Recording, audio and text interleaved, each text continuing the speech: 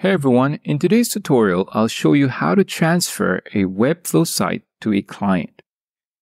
It's a crucial step when wrapping up a project. So let's get started. First, make sure your client has a Webflow account.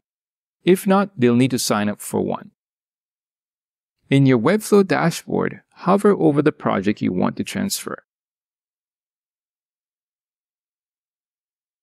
Click on the settings and select Transfer Project.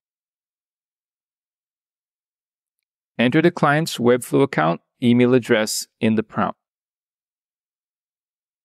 You'll have the option to transfer as a team or transfer ownership. Choose accordingly. Click Transfer Project.